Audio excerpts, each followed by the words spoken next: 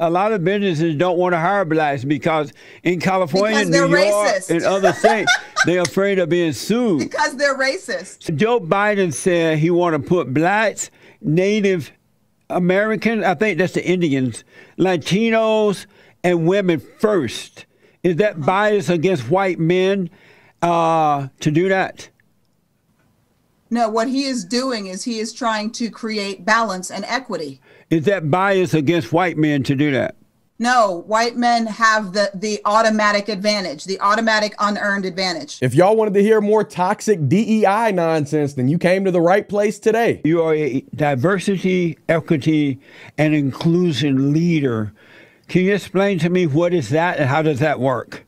Yeah, so that means that, again, my focus, my learning laboratory is the workplace. So I roll into organizations and I ensure that Black people, that people of color, that women, that gender minorities, that sexual minorities, that people with disabilities are being treated respectfully and appropriately and fairly within the context of the workplace. Protected categories are protected for a reason. And a lot of people are, when people are actually keen on hiring folks from these demographics, because that's the first hurdle, a lot of organizations don't have any of these folks represented. If they actually do hire folks from underrepresented demographics, a lot of people will hire and then tokenize, hire and then tell them to go sit down and shut up. We got you for the picture on the annual report. We got you for the picture on the website. Now don't contribute. And those microaggressions are not at all insignificant. Like people are making stereotypes and talking about how people talk, how people dress, making racial implications and comments, things that are inappropriate in the world, much less the workplace. So my job is to go in and I quantify, like I do metrics. My company is the only company that can actually quantify diversity, equity, and inclusion, and then create a metrics-based accountability system for making sure that we close the gap. So in other words, this woman leads businesses into going broke, and her primary function, the main goal, is to make sure that the darkest, most gay person gets the job. That's the agenda, y'all, and to meet this quota. Never mind if the person is qualified for the position or not, because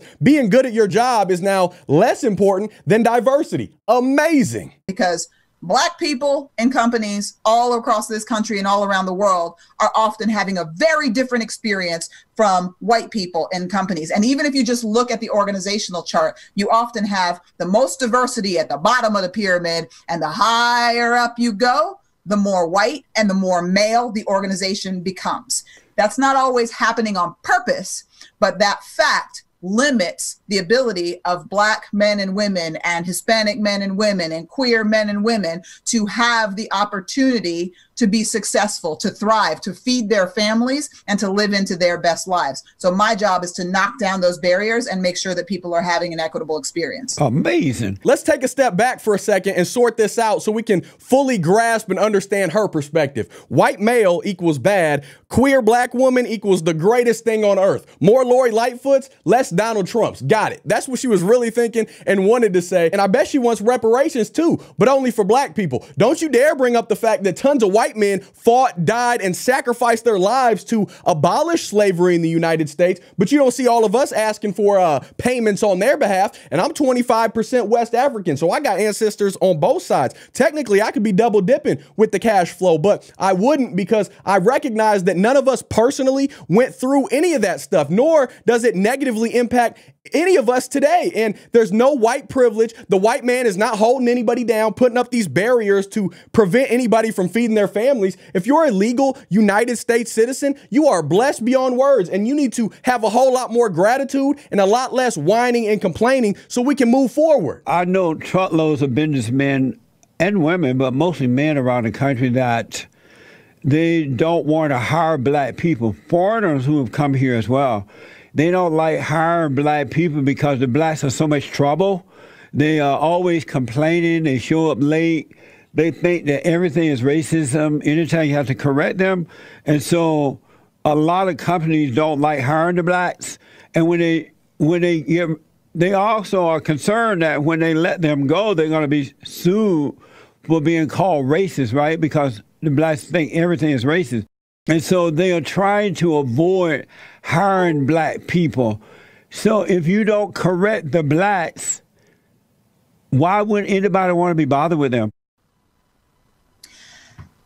So ascribing those particular attributes to Black people only is super problematic, because you get people of all races in organizations who complain, who show up late, who don't do their job, who sue you when you mistreat them. So those are not characteristics of Black people. But it's well and alive in the Black folks, though.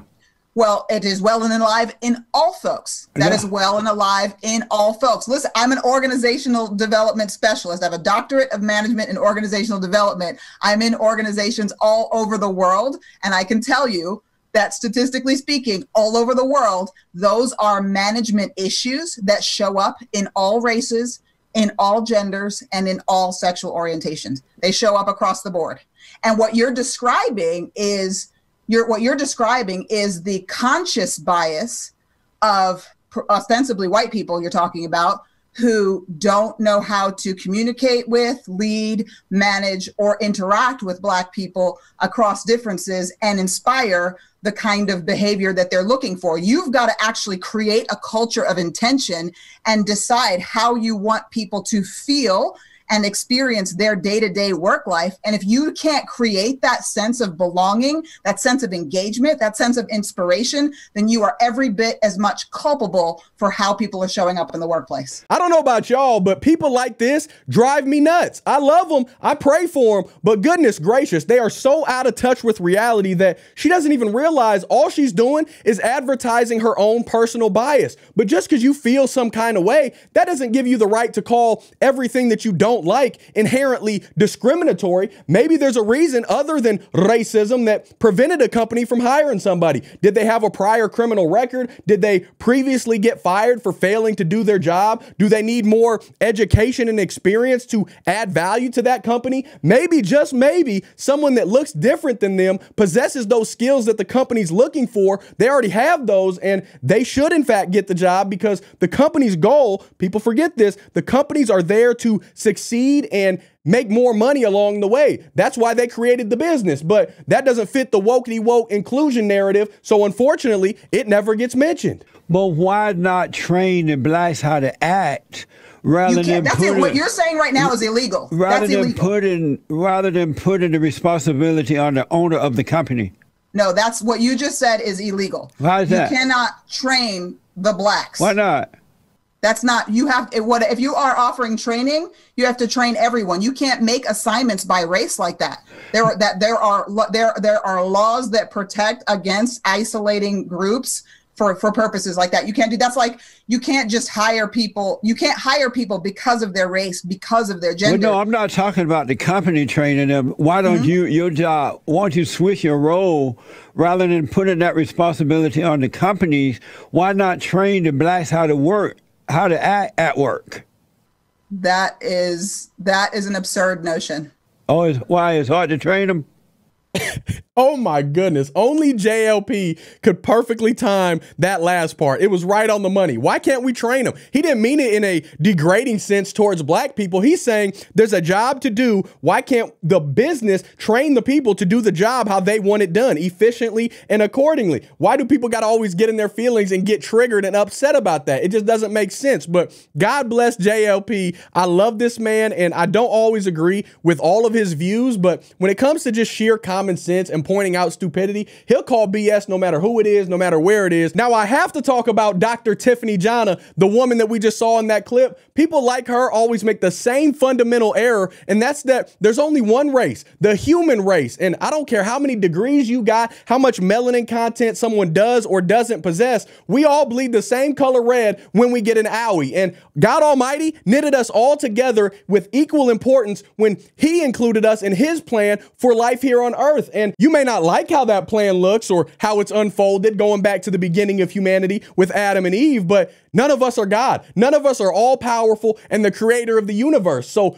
folks need to remember that, repent of their sins, and turn to what Christ instructs us to do in that Bible, the basic instructions before leaving earth. People need to stop constantly dividing and idolizing and prioritizing people based on their complexion or their sexual sins like homosexuality, and really come together. together. That's when we can all truly become united and one in Jesus Christ. And I pray that that happens someday. But in the meantime, all we can do is put our complete faith in Jesus and love the Lord with all our heart, soul, and mind. Love our neighbors as ourselves. And that also requires telling them the truth when we see that they are clearly lost in darkness with Satan's lies. They are a bondage to sin, and we need to help guide them to the narrow path that leads to salvation, which can only be found in Jesus Christ. Amen. But I'd love to hear what you think about all this. If you made it to this point in the video, drop a comment below saying Jesus is King. I'd love to see it. And let's keep this conversation rolling. Don't forget to hit that like button, subscribe if you're not already, ring that notification bell so you get notified anytime I post a new video. If you like what I'm doing over here and you want to show a little extra love and support, make sure you go check out our website down below in the description section. That way you can get all the awesome shirts you see me wearing in every single video.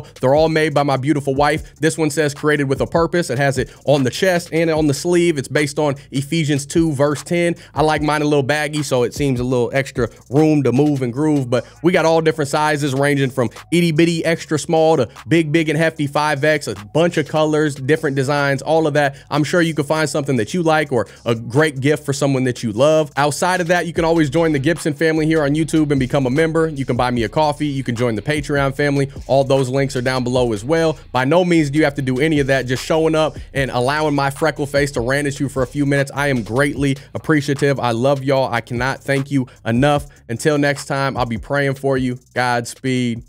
I'm gone.